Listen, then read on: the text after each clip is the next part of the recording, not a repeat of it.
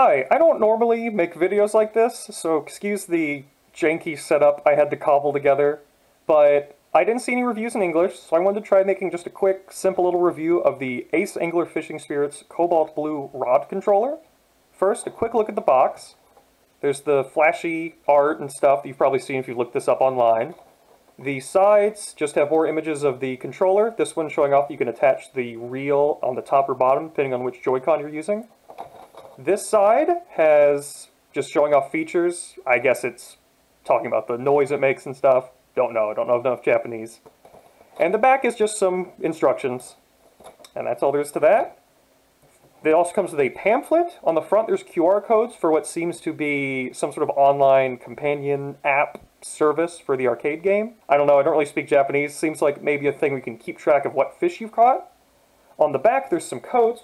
The top one is a download code for the red pirate costume you can get in-game. And I'm not really sure what the other one is. It might just be some tech support thing. But you can redeem this on the Japanese eShop and then use it with any version of the game, even the American one.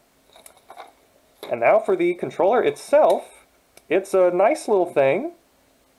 Has a very light, decent feel to it, good chunky plastic.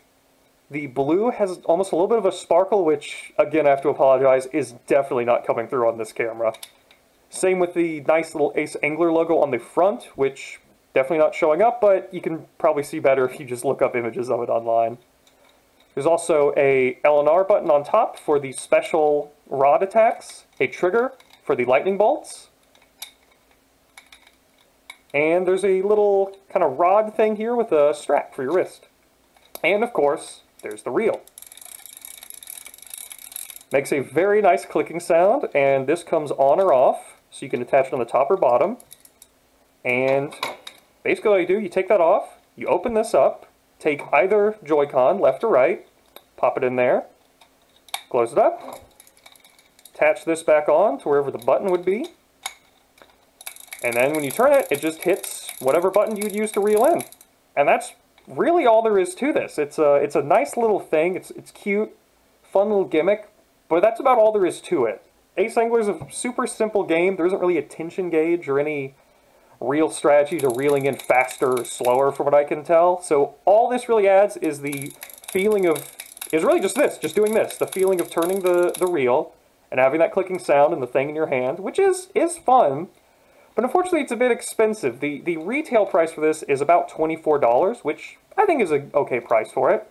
Problem is, if you live in America where you have to import this, you're going to have to pay a lot in shipping, and possibly even more if you're dealing with scalpers, which I do not recommend for this. This is not that special.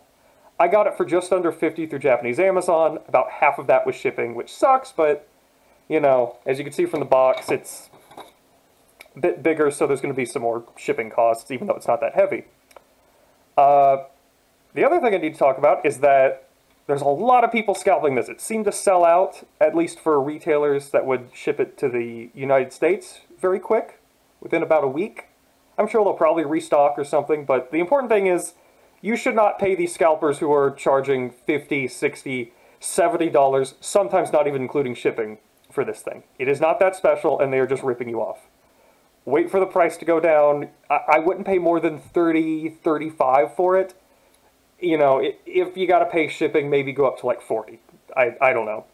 It's your choice, but, you know, again, it's really just this. This is about all it adds. It's just this clicking gimmick. Anyway, yeah, it's a nice little controller. I like it. Thank you for watching.